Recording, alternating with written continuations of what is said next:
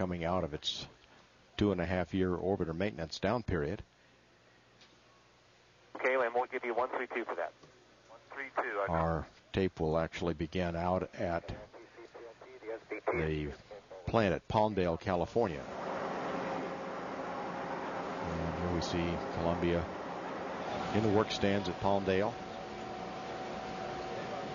The modifications out there included about 133 modifications and upgrades. This is on the flight deck where we see the old analog cockpit dials and gauges have been removed in exchange for the new glass cockpit. This is on the aft. Backing away now from Palmdale, taxiing out to the runway for the departure for the flight to Florida.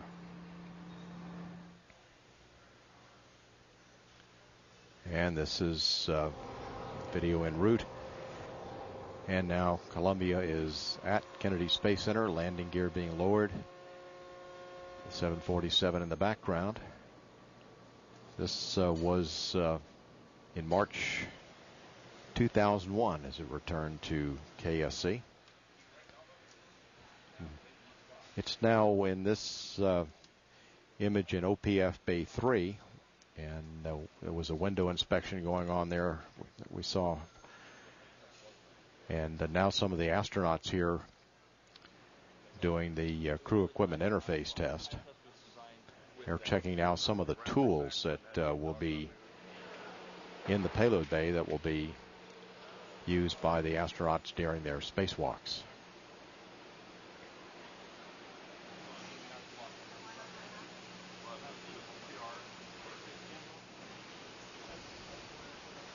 Astronauts there actually in the payload bay looking at the restraints and the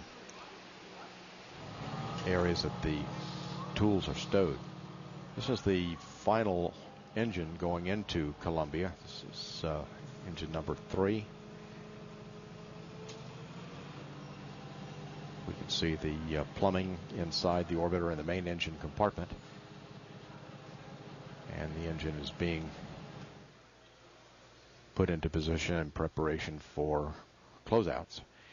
This now is the pushback out of the hangar out of OPF Bay 3, the rollover, which occurred earlier this year on January the 16th. And Columbia was rolled the brief quarter mile over to the vehicle assembly building in preparation for mating to the external tank and solid rocket boosters.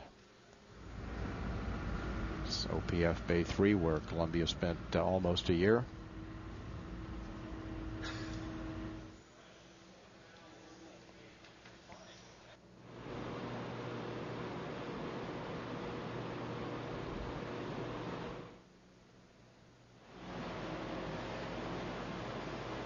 Columbia now entering the transfer aisle on the north end of the vehicle assembly building. That's the lifting sling that will be attached.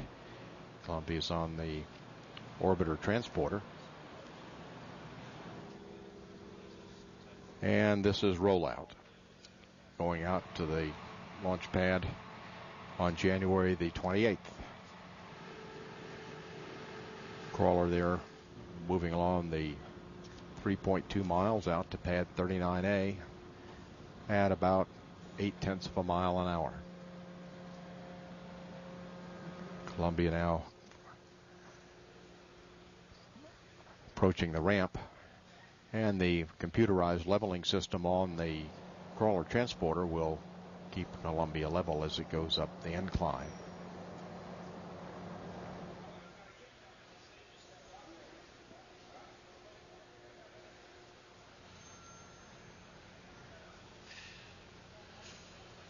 And the total time from the big time rollout began until it arrived at pad 39A and was hard down was just over 6 hours.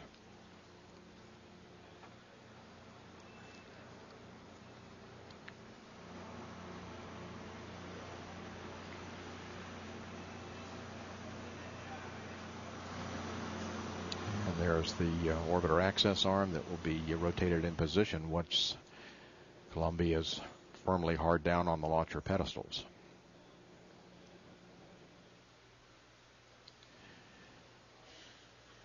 Now live out at pad 39A, where Columbia